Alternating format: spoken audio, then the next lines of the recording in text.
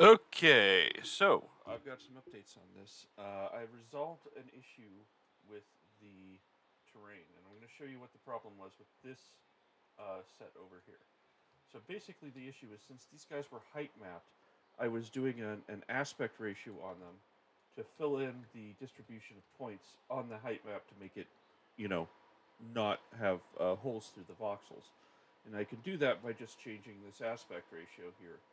Um, so the issue with that is that if you have a angle on the camera, since that aspect's being done in screen space, you end up getting some really weird distortion, and you start losing anytime there's a cliff or anything on these guys. You end up losing detail in it, and it just looks, straight up and down.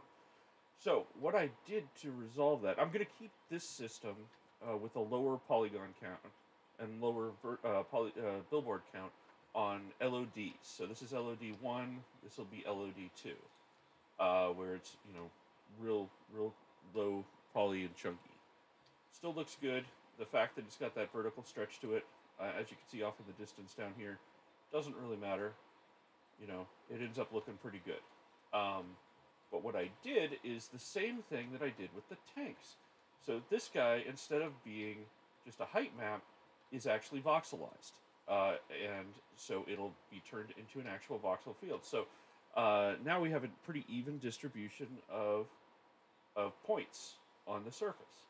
I used 3ds Max's retopology tool to do this particular voxelization because it keeps the UVs. And then after I've done that, I use a plugin that I downloaded or paid for called Contrast Pro that will extrude, increase the detail on the mesh, and it's pretty subtle what I've done this time around. Let me go ahead and show you that.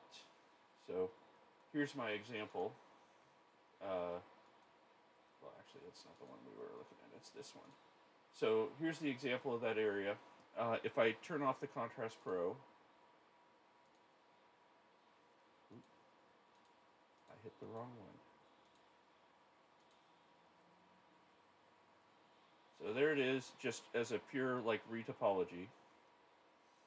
You can see it's pretty bushy. So what I can do though is I turn the Contrast Pro on, and suddenly, you get some detail in there, and you can crank this up to ridiculous amounts. That's obviously overkill, but at a simple one, that's pretty good, and ends up adding quite a bit of detail in there and looking really nice. And then the end result is that you've got this thing that doesn't need to have the vertical stretching. You can look at it top down, and it holds up the voxely look without weird stretching. And again, we're only using this on LOD 1 or 0, so that's fine. Not a big deal. And yeah, this is pretty cool. Even the little flickering you get there with the voxels sort of interfering with themselves, it feels retro to me. It doesn't need to be super clean. I love the little rocks, how they turned out. Just these little impressionistic rocks just add so much to it. And the fact that it's all automatically generated, I didn't have to hand place any of that crap. It just is based on the world machine settings. Is a delight to me.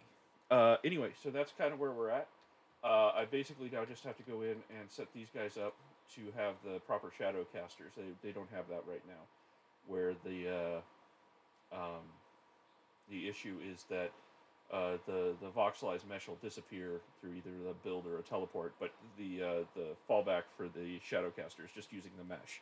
So I just need to alter that, and I'm not going to worry about constructing a whole new mesh. I'm just going to use, or doing a voxelization, doing a billboard on the shadow caster. I'm just going to use a dithered alpha and pass that through to the shadow caster so that when things drop below a certain threshold, they just sort of fuzz out in the shadow map, and then it'll just disappear and look right. And that way, we also don't see things like with the teleport over here, with when it starts to teleport, you don't see the streaks in the sky casting shadows. It just will be disappeared.